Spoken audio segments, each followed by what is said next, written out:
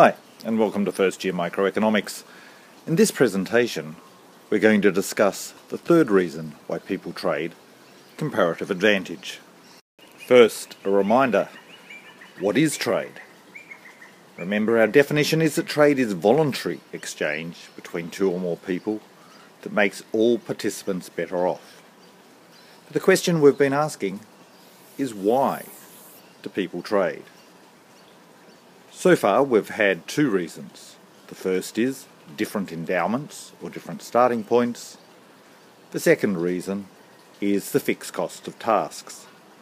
The third reason that we'll start discussing today is comparative advantage. The key to understanding comparative advantage is the concept of opportunity cost that we dealt with in earlier presentations. If you can't remember what an opportunity cost is, have a look at the earlier presentations to remind yourself. The key idea behind comparative advantage that we're going to be discussing in this presentation is that if two people have different opportunity costs, then specialisation in trade can make them both better off. People can gain by specialisation in production and trade if they have different abilities. But it's not just going to be any sort of abilities. It's going to be different relative abilities. Let me explain what we mean. Suppose that we have two individuals. We'll call them Tom and Becky. They can each undertake two productive activities. They can grow potatoes or they can grow tomatoes. They can divide their time between these two activities in any way they like. They could spend all their time growing one crop, all their time growing the other crop, or they could spend their time growing both potatoes and tomatoes. That's their choice. Suppose, however, that they have different abilities.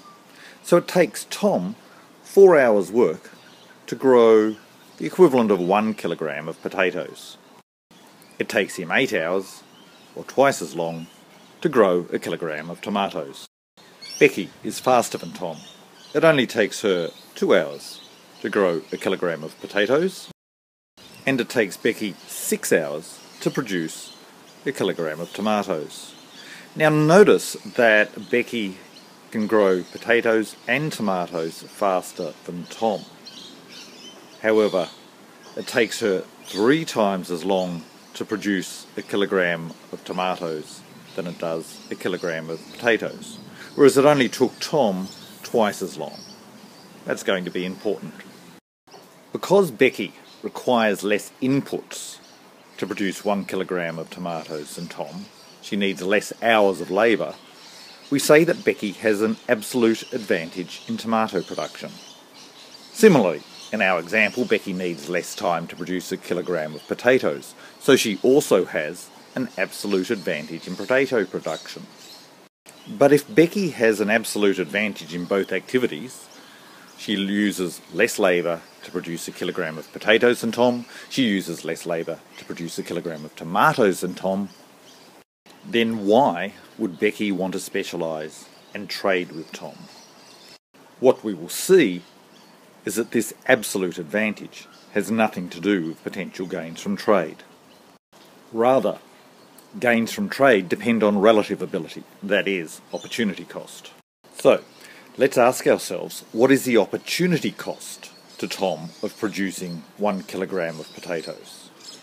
Well, if he produces potatoes, he can't be using that same time to be producing tomatoes. So his opportunity cost of producing 1 kilogram of potatoes is the tomato production that he gives up during that time. Now remember that it takes Tom 4 hours to produce 1 kilogram of potatoes, but it takes Tom 8 hours to produce 1 kilogram of tomatoes. In the 4 hours that he uses to produce a kilogram of potatoes, he could have produced half a kilogram of tomatoes. So the 1/2 kilogram of tomatoes that Tom foregoes when he produces a kilogram of potatoes is his opportunity cost of that kilogram of potatoes. Okay, so his opportunity cost of 1 kilogram of potatoes is 1/2 a kilogram of tomatoes that he foregoes. What about his opportunity cost of tomatoes? Well, again, if he's producing tomatoes, he can't use that same time to be producing potatoes. So his opportunity cost of a kilogram of tomatoes is the potatoes that he forgoes by using the time to produce tomatoes. Remember, it takes Tom 8 hours to produce a kilogram of tomatoes. It takes him 4 hours to produce a kilogram of potatoes. So in the 8 hours he takes to produce 1 kilogram of tomatoes, he could have used that time to produce 2 kilograms of potatoes. So Tom's opportunity cost of 1 kilogram of tomatoes is 2 kilograms of potatoes foregone. Notice that Tom's opportunity cost of potatoes is just the inverse of his opportunity cost of producing tomatoes. This is a general rule. The lower your opportunity cost of potatoes, the higher your opportunity cost of the other good. That makes sense because the opportunity cost is asking what you forego of one good when you produce another good. Now, let's move on to Becky. Remember that she takes 2 hours to produce 1 kilogram of potatoes and 6 hours to produce 1 kilogram of tomatoes. So if we're thinking of her opportunity cost of potatoes, it takes her 2 hours. In that 2 hours, she could have produced 1/3 of a kilogram of tomatoes.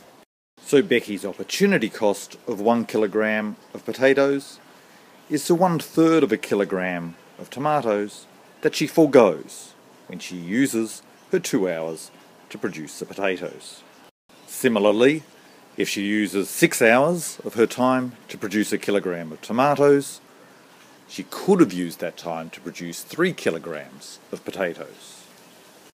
So Becky's opportunity cost of 1 kilogram of tomatoes is the 3 kilograms of potatoes that she forgoes when she produces that 1 kilogram of tomatoes. Notice again that Becky's opportunity cost of potatoes, which is 1/3 of a kilogram of tomatoes foregone, is just the inverse of her opportunity cost of tomatoes, which is 3 kilograms of potatoes foregone, and obviously vice versa. The opportunity costs are inverses of each other. Also, note that while Becky had an absolute advantage in everything, in other words, she used less time to produce 1 kilogram of potatoes, and she used less time to produce 1 kilogram of tomatoes. Notice that in terms of opportunity cost, Tom actually has the lower opportunity cost of producing a kilogram of tomatoes. He gives up less potatoes when he produces a kilogram of tomatoes, while Becky has the lower opportunity cost of a kilogram of potatoes. She gives up less tomatoes than Tom would to produce that kilogram. We call lower opportunity cost comparative advantage. So here's our formal definition.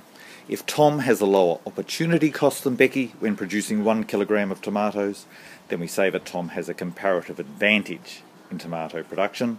Similarly, Becky has a comparative advantage in potato production because she has the lower opportunity cost. Our claim is that there are gains from trade if each person specialises in production according to his or her comparative advantage.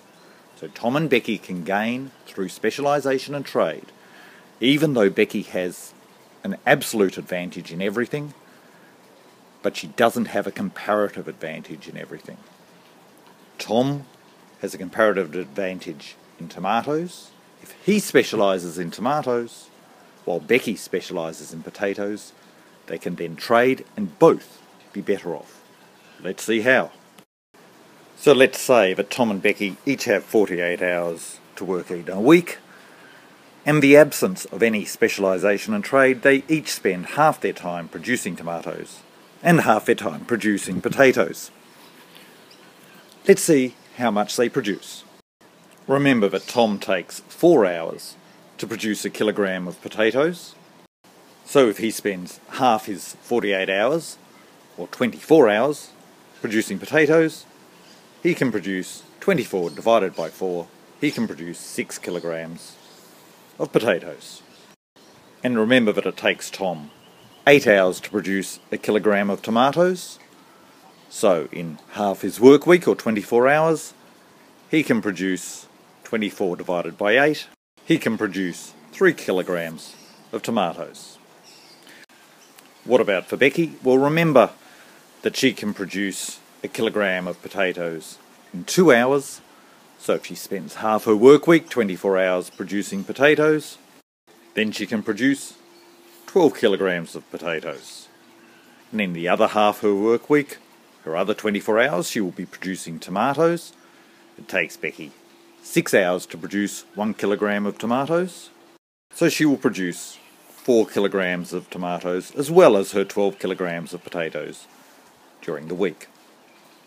Okay, so let's ask what Tom and Becky can produce in total when they don't specialise and trade.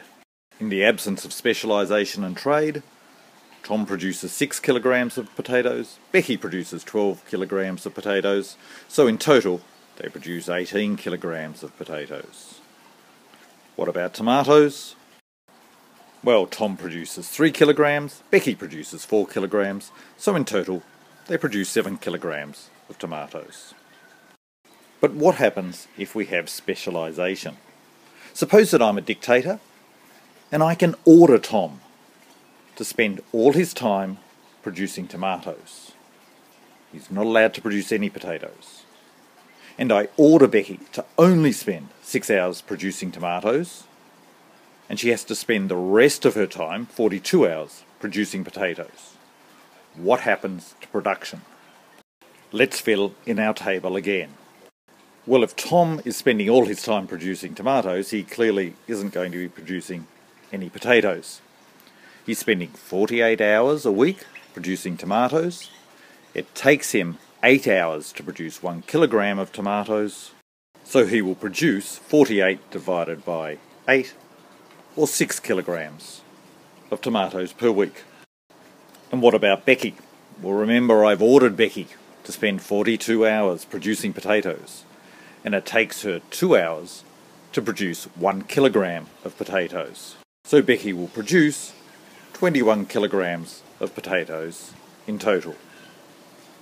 But also remember that she still has another 6 hours left to produce tomatoes, and it takes her 6 hours exactly to produce 1 kilogram of tomatoes, so that is exactly what Becky will produce. Now, let's look at total production. Notice that we now have 21 kilograms of potatoes.